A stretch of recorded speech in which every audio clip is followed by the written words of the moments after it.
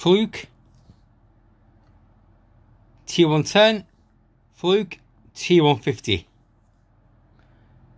Overall, both the same meter. Main difference, LCD. You get this on the 130 and the 150. The 190 and the 110, which this one is, has no display.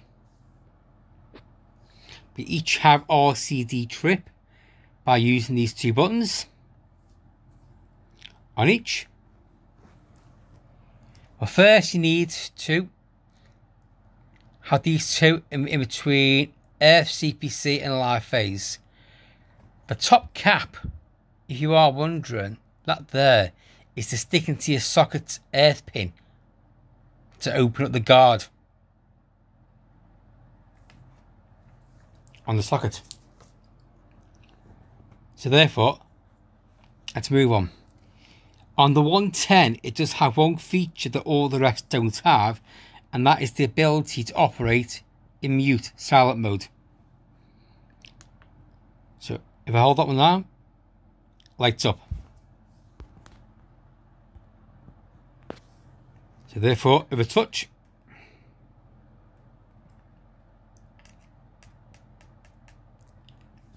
no buzz. Let's turn that off. Hold.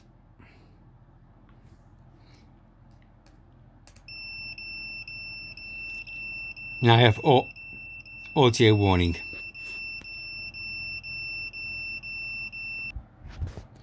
What I'll do now is shove one in there into the ground.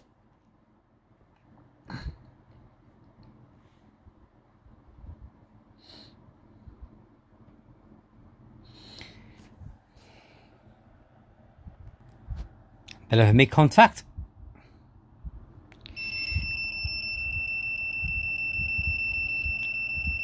you get our bar graph and power warning. That should also work on single probe. So there's the other side open. Shove that in. So therefore, if that one's open, we still get the warning. I'll do the same now with the 150.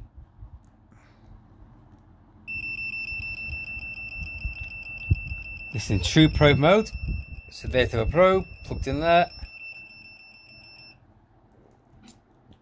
Take it out, put it there, and make contact again. I should only get audio and single light, no display. If I bring that over,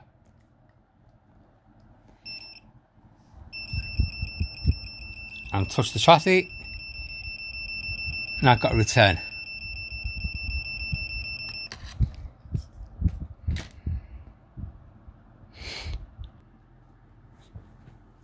We come back to the meters, both side by side.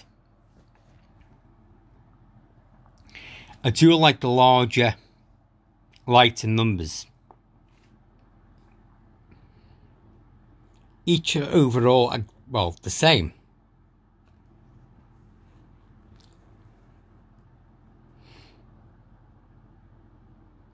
$23.3, brand new. And this one I think is 22. Just over a year old. As you can see, all my test gear is very clean.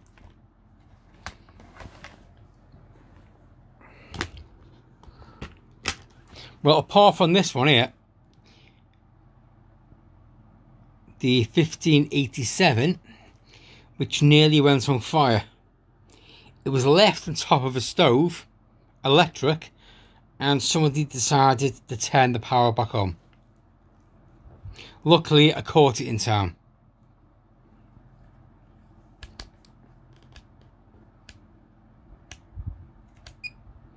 I think the batteries are a bit dead in this one. Yeah, there they are.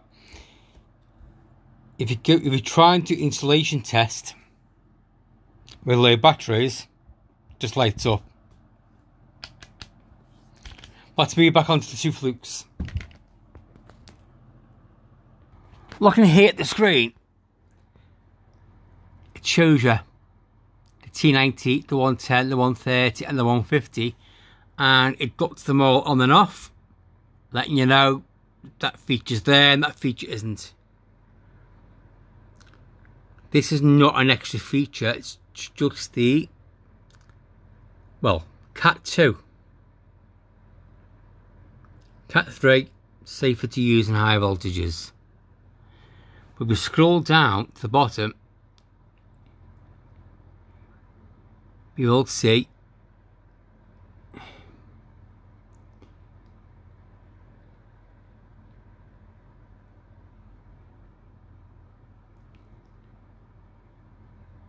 some slight differences in the features. And somewhere is silent mode.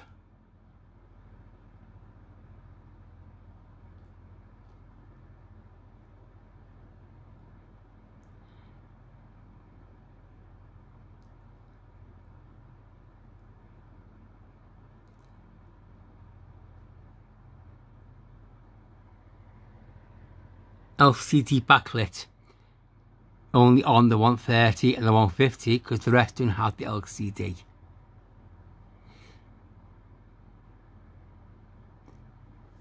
But on page 2 it does mention silent mode. There it is there.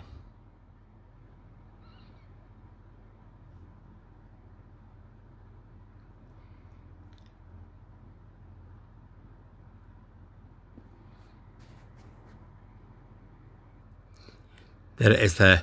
Silent mode is only available on T110. On page 2 of the instructions. Another slight change in feature, but not that useful in high voltage work that all spark work at, is the 6 volt range. Again, only on the 130 and the 150. So anything up to anything from 6 volts, it'll show you what it is.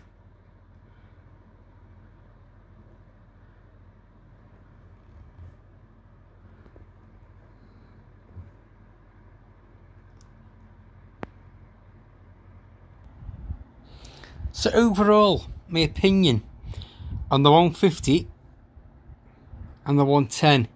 The 110 is the minimum I would use for if you were approved dead for power. Because you cannot go wrong with the meter. It's got no switches, no dials, no nothing. It'll either give you continuity or voltage.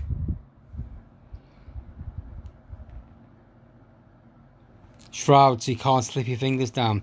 But what I don't like is the length of here.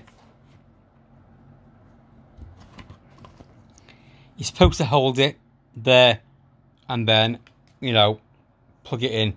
But somebody might be tempted to hold it here or here and then make contact.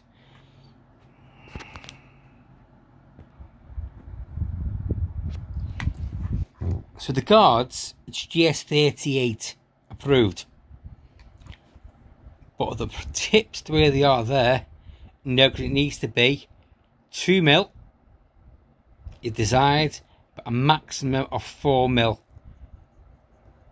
On the 110, when I got that one, the box was damaged and I didn't have the tips or the guards. But the 150, put that one back to front. This is the 150, here's the 110. I bought this one with a damaged box and the tips were missing and the plastic tips are missing, but they can be bought separately. So should I use that on high voltage? It's more than the 4mm. I probably would, but I shouldn't. Getting back to this useful feature. I didn't actually notice that myself until I read the whole manual, where it shows you shoving that into a socket, gets the guard out of the way. So overall, what do I think of the two of them? They both look like they'd last many, many years.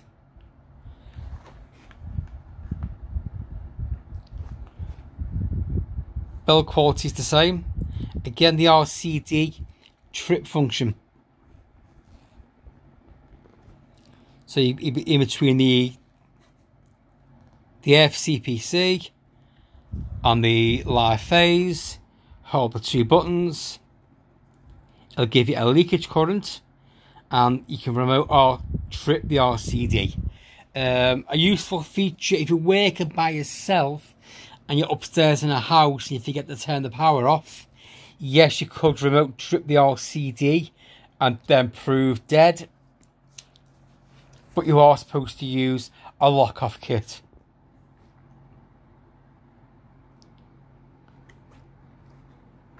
Both AA batteries.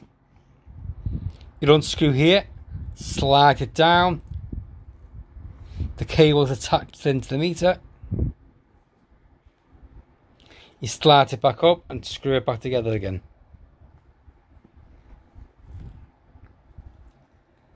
This one 2022. And this one that I got this week, the 110 2023, but the box was damaged, so I did get it at a quite reduced price, and I did just drop the cash, pay and run out the door.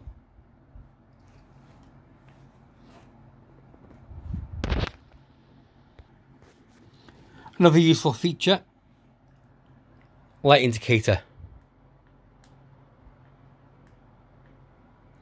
See, if you are working and the power does trip for some unknown reason, you got a torch to hand.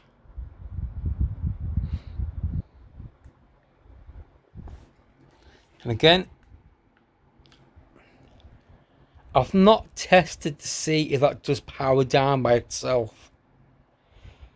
It should be somewhere in the instructions. If I leave the light on, will it eventually power off? Well, what I'll do, I'll check that later and leave it in the comments. Well, folks, that's all.